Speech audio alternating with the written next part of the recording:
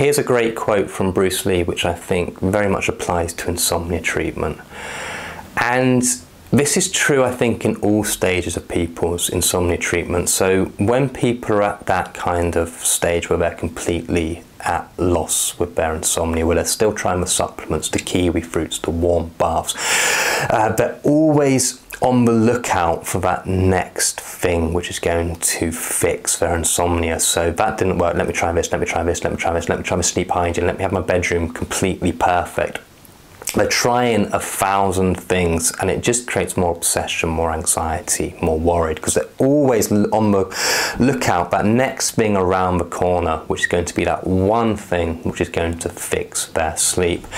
And when they eventually stumble across this program or these videos with these fantastic behavioural changes which do actually work, so the sleep window, where I reduce your sleep opportunity to rebuild your pattern of sleep, the thought pattern changes that I do in order to bring down the anxiety, the worry, the stress around it, the counter or stimulus control, where I help prevent the rumination and the racing mind at night time.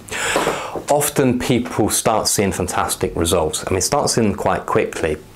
And I think, well, okay, so if this is working, what else can I do in order to speed things up? So I used to be sleeping, spending, 9 hours in bed and sleeping for 4 or 5 hours. Now I've reduced my time in bed, and my time that I'm sleeping is now at 6 hours. It's a massive improvement.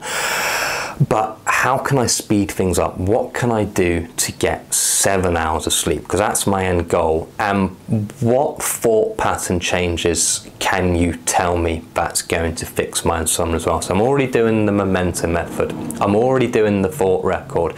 This is all fantastic. But if that's working well, what else can I do? Please give me more, give me more. I want 10 different thought pattern changes. I want 10 different behavioral changes that I can do.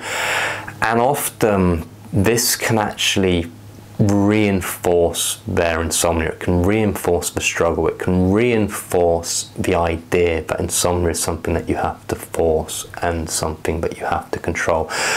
And I really just like to ask people, what are good sleepers doing to make them sleep? And what would they say if you were to ask them? And of course they're going to say, well, I don't do anything at all, I do nothing. I mean, that doesn't tend to be actually true. What they tend to do is wake up about the same time every single day, go to bed when they're sleepy, and they just don't worry and don't obsess and don't do anything at all to try and sleep.